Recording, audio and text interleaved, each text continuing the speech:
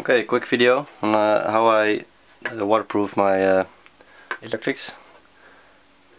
Let's use the standard Plasti dip and use a tint, black tint, and put it in a bottle and mix it. Then I take my syringe.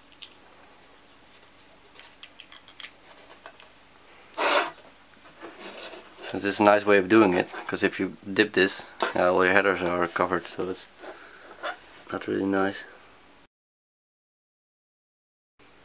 This is the syringe from the Hobby King thermal paste.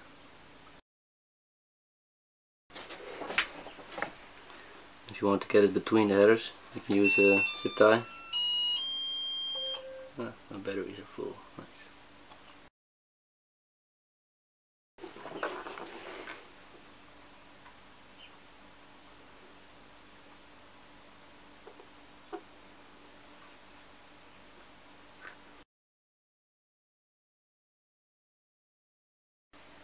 And the way I configure this nace, this is for my 4 motors, ESCs, and this is for my video, so that's ground +5, and the video is just the pass through.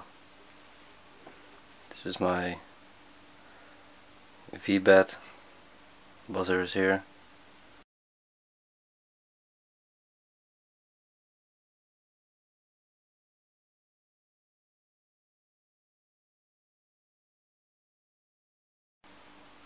It's not going to be completely waterproof.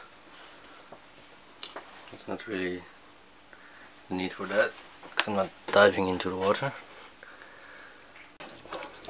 But this is my camera.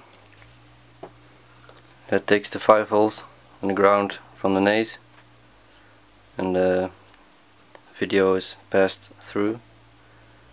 And this is my VTX.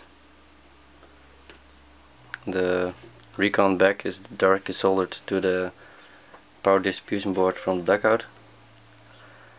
That makes for a really clean build.